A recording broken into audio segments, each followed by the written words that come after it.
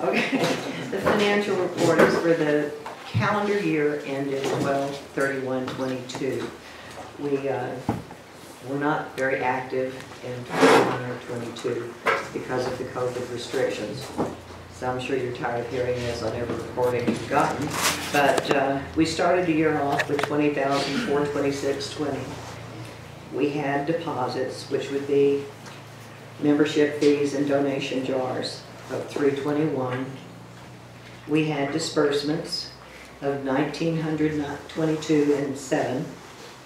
Most of those are very recent that we bought at the end of 22, and they're like for projecting and materials, and for the archivist. A lot of things were taken and then put on the website. The ending balance at 12/31 was $18,825.13. Okay.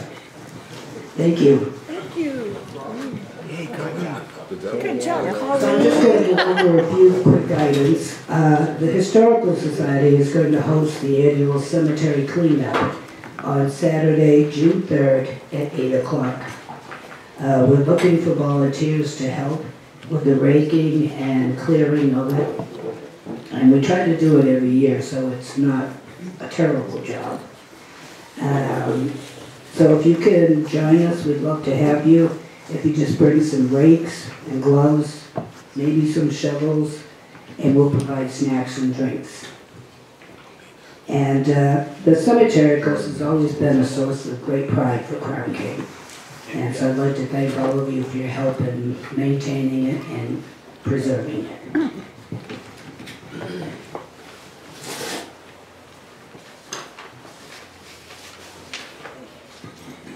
Memorial Day Parade, that's coming up. And of course, that's one of our great events up here. And I hope everybody's going to join in and decorate whatever you like. Yeah. But looking for volunteers to represent the Historical Society in the parade. And I have lots of costumes for everybody, whoever is interested. You can just contact me and we'll set you up. We even have the big hats. So the parade is on May 28th on a Sunday at noon. A little bit about our website and the virtual museum. I'd like to say thank you to Sue Height for her continuing efforts to maintain and expand the website and the virtual museum.